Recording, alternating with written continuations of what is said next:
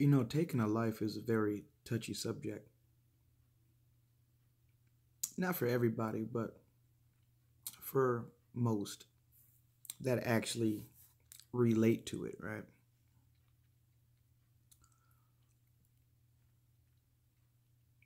I was raised by them, and there's a common theme. That common theme is don't want to talk about it. So it's easy to point out, you know, loud mouths that run their mouth, but they're really not what they say they are, right? They're corny. Um, and I don't even really like to talk about this kind of stuff. It's like I said, it's a touchy subject, um, but at the same time, you know, it shouldn't be so touchy that we can't talk about it in the gun community. It's part of our reality in the gun community, period. You know, I seen something yesterday, and it was a trip. Um, the person was in prison, um, but he beat his case. He beat death row, and he was in there for murder, but um, claims he didn't do it. He didn't murder anybody, and um, he basically beat the situation. However, you can tell by the way he talks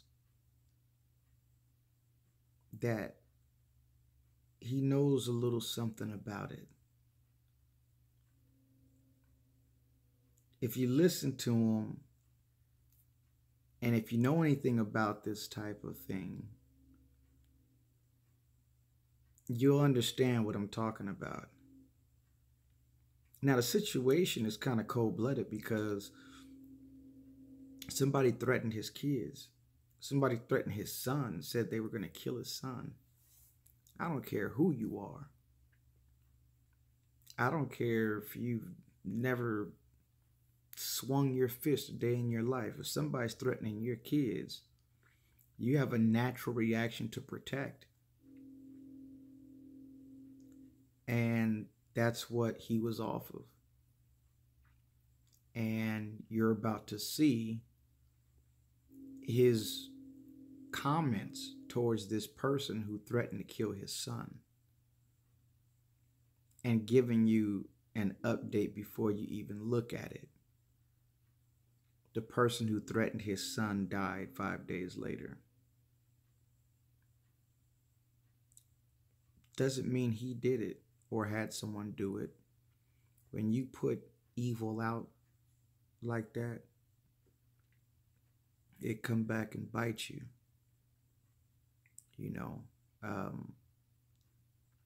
you threaten to kill somebody's child, something's wrong with you. Just to threaten like that in the first place. But as he says in the video that you're about to see, the guy in about that anyway. We carry firearms because we may have to protect ourselves, but we don't want to. We don't want to shoot somebody. We don't want to take somebody's life. And there's this extra part that's not talked about much that he touches on.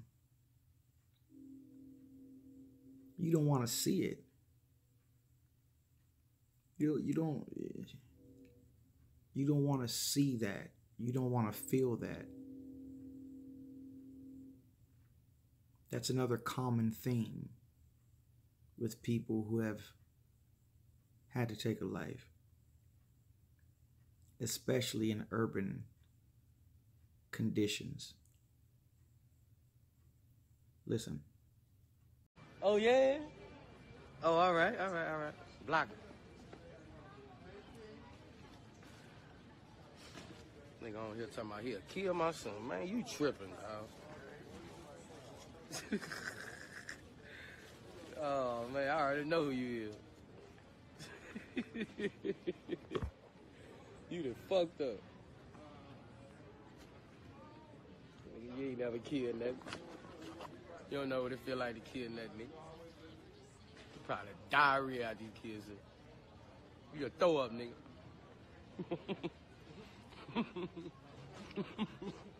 You gonna throw up all on the you scary ass nigga. Big fan.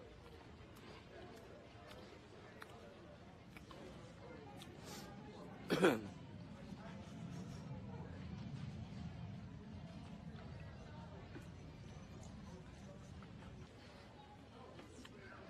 that bitch ass shit, nigga. You ain't gonna kill, nigga. You don't know. Nigga, you ain't about that.